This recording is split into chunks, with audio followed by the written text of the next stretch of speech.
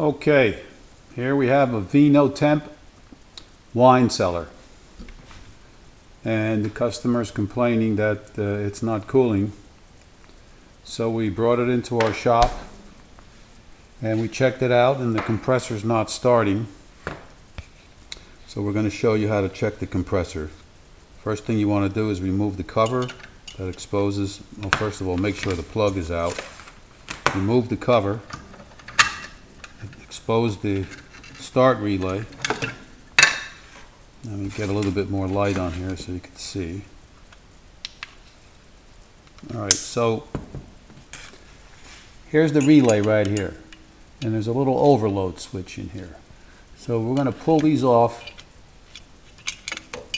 the overload like so. You got two wires here. Okay, now this is an amperage relay, and the way this works is that when power is sent through this relay, it has a plunger inside, and this is the start winding and this is the run winding on the right there, and it allows the power to run through both ports to engage the start winding. Quite different than a solid state relay. So in order to check the compressor, there's a couple of ways you can do this. You could either put another relay on there and check it that way, which takes a lot of time, or you can jump the compressor out, which I will show you how to do using a jumper cable. I use this cable in my shop for various tests. So you got a black and a white. Now, if you notice the terminals on that compressor, there's 3 pins, 2 on the top, 1 down on the bottom. The one on the bottom is the common, and the one on the left is the run, and the one on the right is the start. However, you may find in some compressors where the pin is on the top. So let me show you what that means. If the pin is on the top, use the sailor's adage: red, right, return. In this case, it's red, right, run. That's the run winding. This is the start winding. This is the common. This is a triangle. When you find an inverted triangle where the pin is down on the bottom, it's just flipped. It's inverted. So this is the common, this is the run, this is the start. Okay? Just so you know, that's how I remembered it all these years.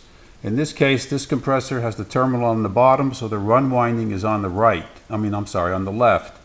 And so we're going to hook up a jumper wire, which is basically an extension cord with terminals on it. We're going to go from common to run, power, and then we're going to jump across the start winding to the run winding to get the compressor up and running and see if it starts. And if it does, then we'll check the amps. Okay, so now we've got one terminal. This is the common, this is the run. When we plug this in, you've got to be very careful not to touch anything else. You're going to start from the start winding to the run winding. See if the compressor starts, and if it does start up, it'll run once you let go. You have to just start it and let it go. And let's see what happens. Take our plug.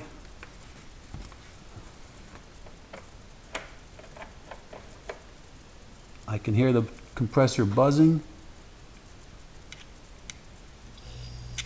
Okay, now it's started up. The next thing we need to do is to take our amp probe, and we have to check the running amps.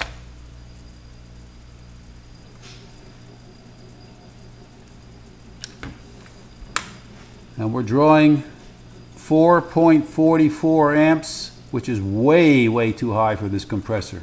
When you look on the compressor here, it's drawing 6 The Locked rotor amps is 6 amps. Locked rotor is 6 times the amount of the running amps. So that means if this locked rotor amperage is 6, the running amps is 1. And now we're drawing 4.5. So this compressor is no good. Okay, here's another way you can check the compressor. And this is more geared towards a homeowner or maybe someone that's not experienced in the trade. Running it direct and using a jumper wire is really intended only for experienced technicians because there's an element of danger involved. You're touching a piece of metal to a live wire. So you need to be cognizant of that. So let me hook up this. This is a Supco solid state relay, and I've put these terminals on here so that I can just clip them into the, like this. And we'll hook up our terminals.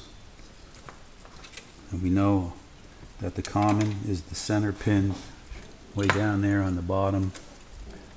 Right there, if you can see that. Try to get that in there. That's the common. And remember, the pin is on the bottom, so the run winding is on the left. And if the pin was on the top, the run would be on the right. So there's your run winding. Here's your start winding.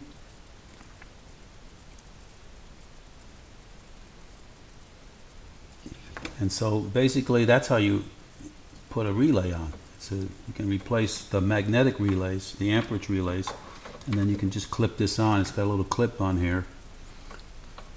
Clip it onto someplace. It's not going to bounce around or move around in shipping. Alright, so it also comes with a little stick-on piece of tape so you can stick it away from the compressor. Maybe it's a little cooler. But anyway, for the purposes of demonstration, let's just leave it there for now. So that's hooked up, and we're going to plug it in, and then we're going to see if it starts. And it does start. But it's drawing too many amps. You can see the condenser fan motor back there. It looks like a little evaporator motor, but that's on. But it's drawing 4 amps, and 4 amps is way too high. I mean, even a 3rd horsepower compressor only runs about 3 amps, 3.5 amps. So there's definitely something wrong inside the compressor. Probably the piston or something is friction, and it's drawing in more power. In a while, this thing will start to overheat, and then it will kick out of the circuit. Well, that's how you put a relay on, and it's kind of a quick way to check a compressor.